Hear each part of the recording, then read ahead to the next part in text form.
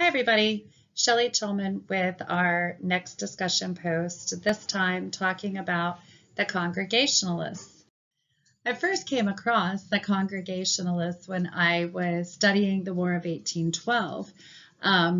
The first time that I encountered that term was reading about the different approaches from American churches, both for and against the war. And it was interesting to me because Congregationalists was not a denomination that I was familiar with. Being a lifelong Christian, I was surprised that there was a denomination of the Christian religion that I was not familiar with nor had ever heard of. And after I started doing some research, I discovered that Congregationalists actually trace their origins back to England, where they were part of a diverse effort made up of many different denominations trying to reform the Church of England. Here in North America, originally, the Congregationalists had Puritan roots, and they were kind of made up of a variety of independent Christian denominations. Then in 1648, the ministers met to sign the Cambridge Platform, and that document laid out standards, and it kind of made the denomination of Congregationalists more uniform.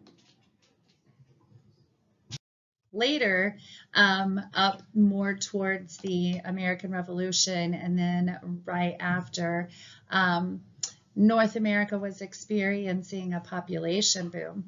But what's interesting about that is that Congregationalists were actually the only denomination that did not also follow that same pattern and in fact decreased. And part of that actually could have been because the Congregationalists experienced a split. And when they had this split, it was really around foundational beliefs. Some believing that they wanted the religion, the denomination, to be more in keeping with the ideas coming out of the Age of Reason. Some wanted to be more closely connected with government and politics, and others wanted to move further away from those things. So it caused a split in 1825.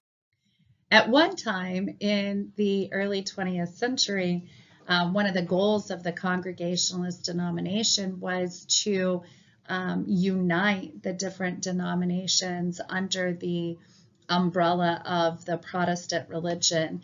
However, that fell apart and the group splintered so that you now have Conservative Congressional Christian Conference and the General Association of Congressional Christian Churches, and those two have branched out and actually are still in existence today. And it's interesting because they both kind of approach their outreach, their evangelical efforts in different ways. Today, there are two primary organizations under the Congregationalist umbrella. One of those is the Conservative Congregational Christian Conference, that on their website they address what their organization believes in, which would be the autonomy of the churches under their umbrella. In their About Us section of their website, they don't actually mention the split that occurred and why that split took place.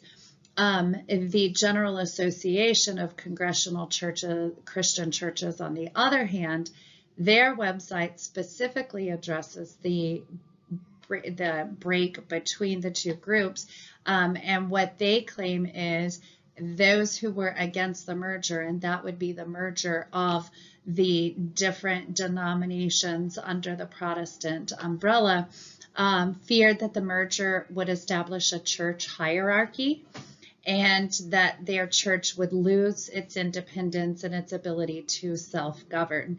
They also make claim to the 400-year history of the Congregationalist denomination. So I found that really interesting because the General Association of Congressional Christian Conference, they specifically make an effort to tie to their past, whereas the other organization does not. So I hope you enjoyed learning a little bit about the Congregationalists, because I did, and now I know what they stand for.